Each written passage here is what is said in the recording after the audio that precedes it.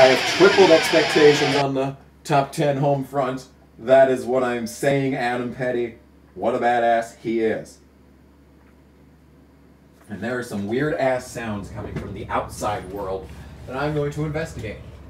I don't see shit. Amazing. Well, in that case, let's just qualify.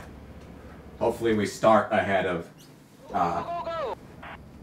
Ken Schrader, so we don't have to deal with his bullshit throughout the race. So, we got one lap of qualifying. Probably should have looked at how slow I have to go. I'm just gonna assume 45 and hope for the best. So, look at the size of that American flag. Goodness gracious, thing's massive.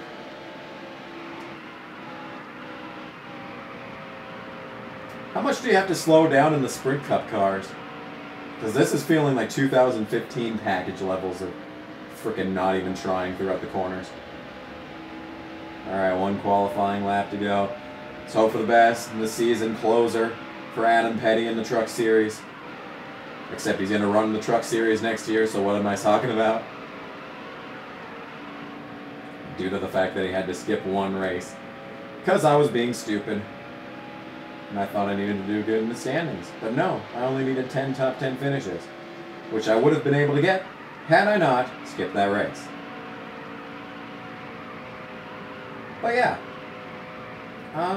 We got ourselves a pretty speedy qualifying lap going on right now. Let's see if it's anything. Let's see if it is worth a single shit. 38 seconds feels like a long-ass time, though. I'm gonna say. Where are you? Oh my goodness, Ken Schrader is in 13th. And I was about to say I'm going to qualify in the top 10 easily, but... I'm qualifying the last car in the top 10. Well, it's better than last weekend. Maybe I'll be able to make up a couple of spots before going into pit road. Wouldn't that be some crazy shit? In any case, it is time for the season finale. I don't know what part this... Oh my goodness gracious! I do not know what just happened, and I'm scared. That has never happened, and I'm terrified to think of what it could possibly mean. Now we're racing multiple lanes like this is friggin' Talladega. I'm holding my line, I'm trying. They're the ones making it 4 wide. Must I remind you? I'm gonna have to sail it into this corner. Oh, shit! I almost made it through that like a beautiful driver. And now big wreck in the back. There's a spin in turn 3. No shit. Well, hopefully I'm the only one that pits. And everyone else waits until later. Because this means I'm stuck in the middle of everything. Second caution of the game. No, third caution of the game. After what, 50 parts? I'm pretty sure. I've only rendered a couple of parts from the previous session. And we're in 22nd. Magnificent. It's even better. This is better than I could possibly imagine. Why am I going so slow? Car high, car low. Car high, car low, cars all over the goddamn place. We're gonna get a terrible ass finish because our pit, well, maybe, just maybe, this means that a couple of people in front of us did not pit. Maybe, just maybe, that's what this means. And we will end up getting a good finish. Plus, we're riding along here with Lance Nordic, who I can't stop wrecking. Can't stop and I won't stop wrecking. And yeah, there's a whole bunch of slow trucks ahead of us. So I'm thinking we might have just possibly escaped some dire straits. Oh my god, I should get out of the people's way if they're going to pit. I should really keep out of their way. The potential for pit stops is massive. So we're probably just going to want to be careful here. Ken Schrader is right behind me. Ken Schrader. Oh, this is the battle for 15th in the standings. Oh, goodness gracious, this is the battle for 15th. Why is Brendan Gaughan going so slow? Oh my goodness, I could win. Just get out of my fucking way, dude. Is that the leader? Or is the leader off to the races? It looks like the leader's off to the races. I think I see a couple of guys sailing it in through turn 4 right now. Way off in the distance. Way off on the other side of the fucking planet here. Yeah, Lance Nordic. That's what you fucking get for being a douchebag over the course of this season. Yeah, second place is all the way over there, so unless they're going to pit, That was a great lap. looks like we're going to be finishing somewhere around this area. That's good, because we are ahead of Ken Schrader, and that's good. Ugh. Here comes Brendan Gaughan. Carlo. I'm going to let him go because he's cool. Let him go. Let him go. I'm not going to block you no more. Let him go. Let him go. Still there. I was singing The Sellout by Macy Gray. You know, the lady that did I Try way back in 2000? Yeah, I bet you had no idea she had a career beyond that song. She has some very good music. Like, it is pretty soulful, and some of her actual, like, pop stuff is still pretty good. Like, she's kind of like Adele. Like, she's very popish at times, but she's got a good voice, and it's well written, unless you're listening to Hello. Then it's just freaking, I don't know. All clear. I don't know what it is, but yeah. Anyway, I was talking about Macy Gray. So Macy Gray's pretty cool. I thoroughly enjoy her music, and you should check it out. She's got some experimental albums too, which kind of surprised me because I'm thinking like a pop diva with an experimental Pink Floyd album, you know. It's not really Pink Floyd, it's more Radiohead-ish. Speaking of Radiohead, they just released Burn the Witch. It's decent. It really felt like it was trying to build up to something, and it should have been like a 5-minute long thing with some like metal at the end. Some heavy ass metal. But instead, they stopped it at the 3.5-minute mark. And you know what? That's okay. Radiohead has put in their work, and they deserve to ride off into the sunset, regardless of what they release. Oh, and Red Hot Chili Peppers are apparently releasing another single on Thursday. Every fucking one from the 90s is coming back. Now, if only we could have Pitch Shifter come back. God damn it, Pitch Shifter. We've been waiting 4 years for you to say anything about this album that was supposed to be released in 2012.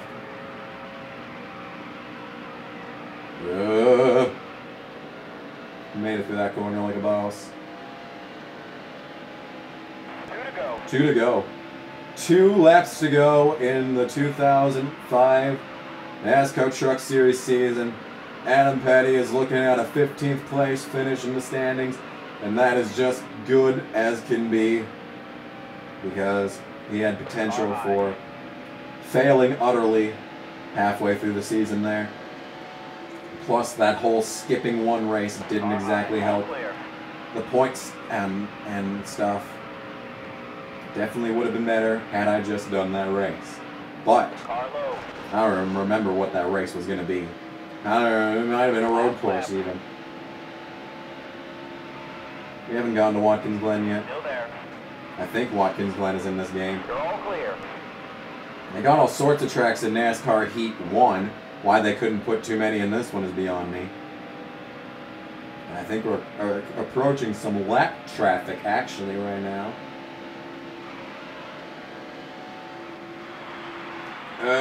Sail it in. Nice.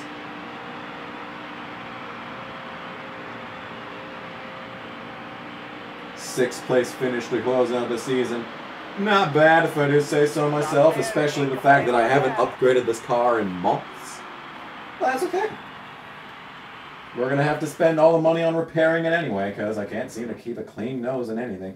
Yeah, we should have waited on that replay. I wanted to see what the hell happened at the start of that race. That was nuts. So Rick Crawford wins yet another race. And we're going to see how the standings shake out at the end of the year.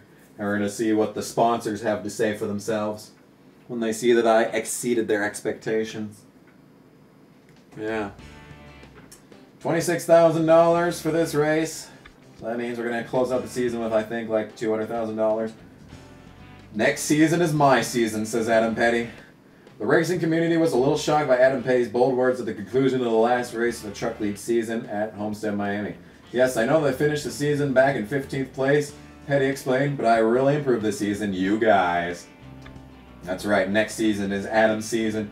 He finishes with a 15th place finish in the standings. He might have been able to frickin' jump into 14th if he, I don't know, finished one place better throughout the season.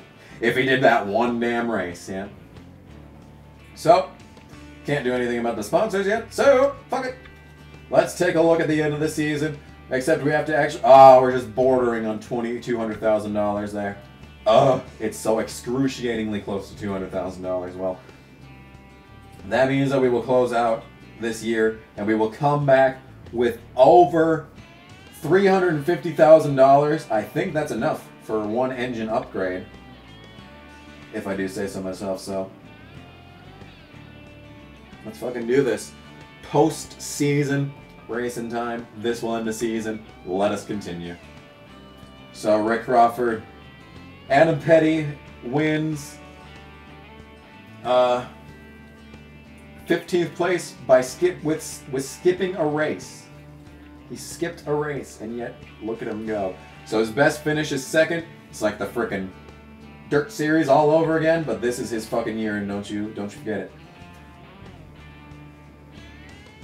Though we appreciated you being a part of the Sears Craftsman team, due to budget constraints, we've decided not to renew our contract. We will no longer sponsor your car. Best of luck to you in the coming season. Does this actually happen? Does this always happen? Is this scripted? Or is this I don't know, I'm scared. So trucks aren't as easy as you thought, huh? We have been having some trouble ourselves getting into the winner's circle. With you as our driver, we think we can make it. Twice, and if you do it, we'll pay you $175,000. Well, I can definitely get a win at Martinsville, but I don't know about anywhere else. So I'll hope for the best on that home front. It was great to watch you work your way up through the ranks. If you think you can place in the top 20 next year, we'd like to offer you a sponsorship of $90,000. Give us a call. Is that all? Yes, it is. Well, we gotta either struggle and get 2 wins or finish 20th place or better. Fuck it, we're going 2 wins. I think Adam can do it because, you know, when we did the second season of dirt racing, we freaking tore shit up, so I think we can do this. Let's do this. The objective of the century. Can Kamikaze do it? Find out next time on NASCAR Dirt to Daytona. You can barely see the goddamn number on that truck. Wow. Alright, I'm done. Alright. Adam Petty with 5 wins, 8 top 5s, 11 top 10s. Tore shit up in the Featherline Modified Series like a boss. Are you the best? You look pretty strong last season, but we are all looking for only the best. We guarantee an average finishing position of 3rd or better. Forget about winning the championship. This is a real challenge. Yes, I remember this. I remember this contract offering. After watching your performance last season, if you could finish as one of the top 3 drivers, we'll pay you $42,500. Great finish. You're just keep getting better in these featherlights. Blah blah blah. And then nice work. Yeah, these are the junk sponsors. Your truly mediocre season. Thank you. Okay. So, well, since I did so good last season, I think we're just going to stick with the sponsor we got. So thank you so much. Thank you so much for your offers, but I think we are in a good position. So, Adam Petty, 2 races, 2 wins. I think that's good enough as far as things are concerned. Due to budget constraints, we can not renew our contract. We will no longer sponsor your car. Well, thank you. You had a wild season. Yeah, I don't wanna race in the frickin' whatchamacallits anymore. So screw off, actually. We are not even gonna have a sponsor in that car. Cause fuck it. Alright, the big reveal.